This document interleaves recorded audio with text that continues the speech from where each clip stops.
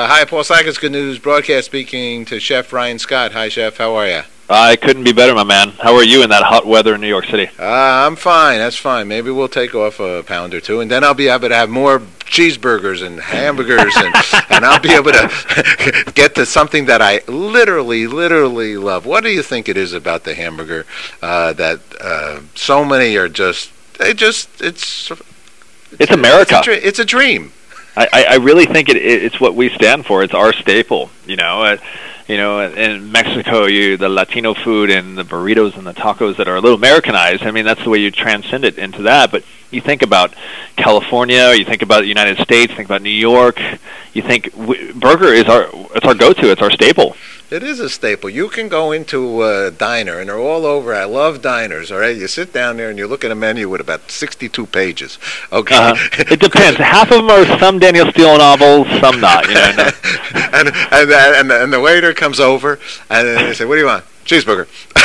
Yeah, number 42 of the 75 that you have. What do you think? It's convenient, it's easy to eat, and it's filling, and what do you think it is about it? I think it's just, I think a lot of my memories when I think back as a kid with my family, it's based around hamburger. We did the meatloaf, we did hamburger night every Friday night, we did tacos one night, and I was a beef-centric family. That's what we based everything around. But hamburger is it's that joyous food that makes people happy, and it's you hear guys like Daniel Boulud that make it a $30 burger, and in Vegas it's $1,000 burger. Or you can just get the classic burger, like the Shake Shack burger in New York City, and it's $6, and it's good anywhere you go. Now, Chef Ryan Scott, though, he's a kind of a serious dude, though, in the cooking world.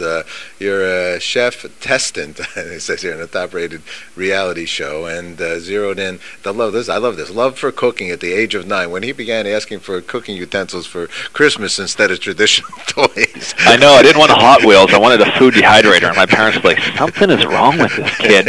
And then the next year I asked for a wok, and they're like, because I didn't rush home to watch Power Rangers. I rushed home to watch Martin Yan and Galloping Gourmet, because the Food Network wasn't popping when I was in junior high and high school. So I was watching great chefs on the Discovery Channel, I think it was, and it was weird, but it was something about food at a young age that I was all about it. My parents worked double jobs. I grew up in a really poor home, and I was experimenting.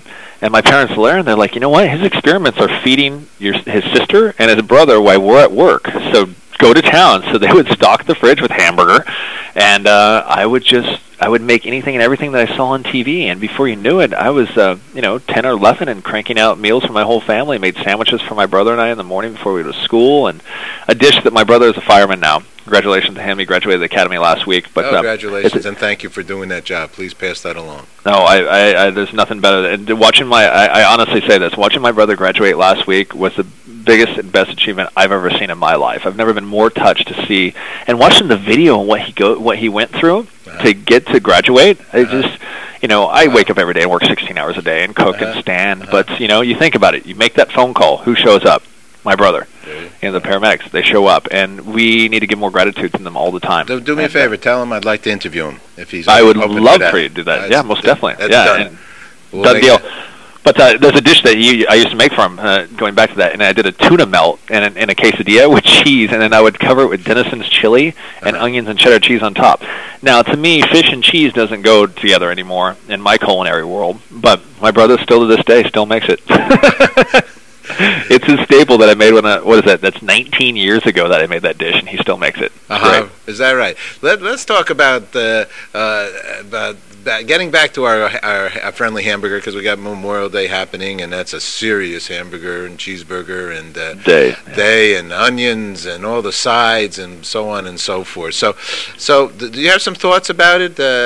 Better ways to make burgers and type of meat. What kind is it important to get? There's different kinds of meat. There's meat that has more fat in it, less fat. What's a good suggestion? Thinner burgers? Give us some help here. Well, the suggestions that I want to steer people towards today, and what I really, really want to hone in and talk about is, thinking about eating a little lighter.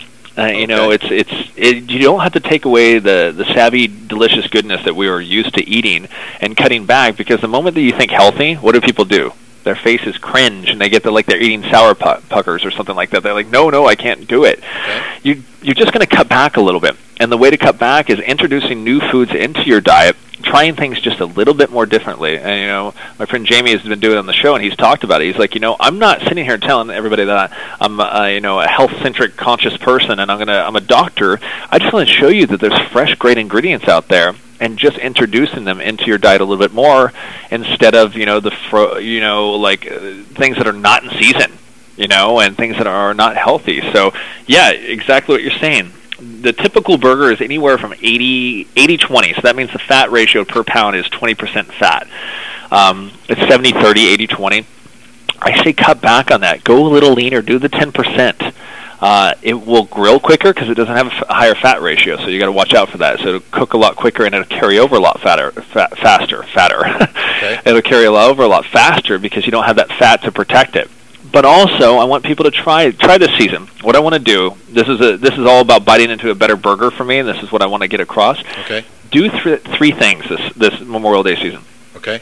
Take turkey or chicken and make your own turkey or chicken ground patties, and then you're going to take your 10, 20%, whatever it is, just drop it down 10% of what you usually buy your hamburger meat, fat ratio. And then I want to introduce a veggie burger to the people this weekend when you're grilling. I wanted people to try and go out there and introduce a veggie burger to the grill. And Morningstar Farms Griller's Original is the way that I'm going, and I want everybody else to go. Check this out. The original typical burger has anywhere to 250 calories and anywhere from 9 grams of fat per burger. That's not with my brother's addition of the mushrooms and bacon and cheese and everything else, and the white bun that has so much fat inside of it too.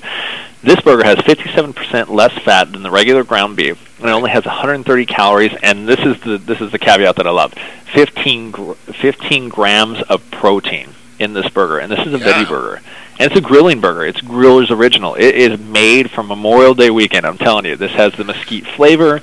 It's meaty and delicious. So if you want to try the alternative and maybe jump into something a little bit different that has that meat, but you're like, okay, I'm willing to let's try it a little different. Maybe some kids are going to say, okay, I'll have chicken instead. But try it. I think it's a great idea. I'm on your page here, and I believe, there's room for everybody's taste. And but I'll be frank, I haven't tried the Morningstar ones yet. But I do know that, first of all, to make a veggie burger is not such an easy thing personally to do. No, it's not. Getting the proper consistency to make it happen is not easy. Now, if there's a good veggie burger out there, and more people are becoming vegans and vegetarians, and it is by far a healthy choice. It's a wise kind of thing. I love turkey burgers also, and I believe they have some turkey burger. I'm looking at the Morningstar Farms website, which is a very honorable company. How long has that been around, Morningstar? It's been around as long as I can remember, as long as I've been eating vegetarian. So I mean, we're talking 6+, but I know it's longer than that. It's a Kellogg brand, and you can't go wrong with that. I mean, they're they stand behind it. A lot of people know the veggie burgers from their the Morningstar from their spicy black bean and their garden veggie patties, but which are really great, and they're ones that were been in my fridge for years. But this Griller's Original is, I mean, I'm smiling on how well this product is and how well they did it, and it's great for the grill, and it's a great substitute and that great switch out. I'm not saying throw all those in the burgers and don't put any meat out this weekend. A third of it. Just try a third of it and swap it out a little bit. Now wait a second, because I'm learning and experimenting. I just took off 30 pounds. I wrote a little diet book myself. Congratulations to you. And they're publishing it this weekend. Not the first episode in the paper. I didn't get the book published, but it is making wise choices. First of all, one wise choice is find somebody to do it with, and that I had my landlord and I. But the weight loss, but making wise choices, because a lot of if we talk burgers, is the onions, is maybe a little bit of dietetic cheese, is the accoutrements that go along with it, right? Yeah. Now the what's the black bean? Have you had that one? Spicy black bean? Oh, spicy black bean that's what I usually have for breakfast. I do it with for instance, an English muffin. It's 2 to 3 grams of fat, a couple hundred. I think it's like 150 calories per. I use a crumpet. There's no calories in a crumpet. you toast it, you get that bread substitute that you want, and I put one of the black bean veggie burgers, I put a garden burger, even the grill is original if you want to do that, and not have all the bread and use a crumpet instead, and then put all your stuff on top, and I use non-fat cottage cheese for my cheese substitute. And good idea. The curds, I get that cheese flavor that I want, but I get no fat. And it's great. I mean, I travel so much. I mean, I'm a lean guy, but I'm a lean guy trying. Okay, this is it's hard for me to stay where I'm at, especially as much as I travel. And it's about moderation. You know, I drink a glass of water with everything that I eat, and I don't drink soda. I try not to drink coffee. I drink fresh squeezed juices. I don't get anything from a concentrate. And it does. A lot of people are scared, I think, by it. Because it actually costs a little bit to be a little healthier, but in the long run, you're buying more time in this beautiful world that we live in. I love your thinking here. Listen to this other couple here. I'm going shopping later today. Obviously, tomato and basil pizza burgers. Oh, you name it. We got it all on that website. It's MorningstarFarms.com. If you want breakfast, we got it on there. You want lunch, and if you're talking Memorial Day, we've got it all over there. What's this Asian veggie patties? Asian veggie patties is another product they have there. Super delicious. It's kind of like that teriyaki kind of little kick.